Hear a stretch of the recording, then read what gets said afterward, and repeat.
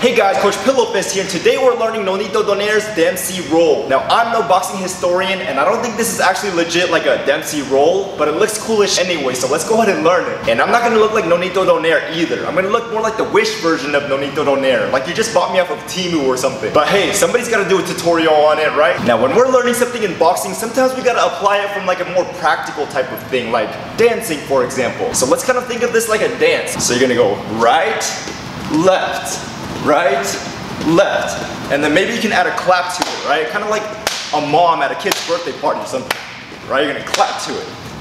Now let's take it up a notch. We're gonna do some cardio kickboxing Tai Bo style punches. So we're gonna go punch, punch, punch, punch, punch, punch. All right, nail away first. Let's get serious now. We're gonna do it on the bag with legit boxing technique. So again, start off doing that little dance first, right? Side to side, side to side. Tai Bo punches, Tai Bo punches. All right, hooks, hooks, straight, straight, uppercuts, uppercuts, right? And then once you guys really get that down, you guys can throw some power into it.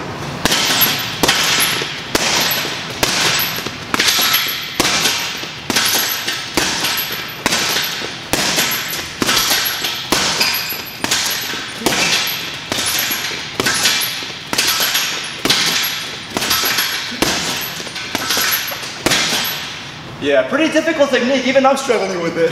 So I wouldn't suggest doing this if you're a beginner. I've seen Nonito Donaire doing this, I thought it was pretty cool, so I just thought, why not make a little tutorial about it, right? But honestly, I didn't know how this video was gonna turn out. I've never used it in a spar, I've never used it in a fight, so use this technique at your own risk, alright? But alright, everybody, thank you guys for tuning into that video. If you guys have any questions, please comment down below. Please like, comment, subscribe to the channel. We'll see you guys on the next one.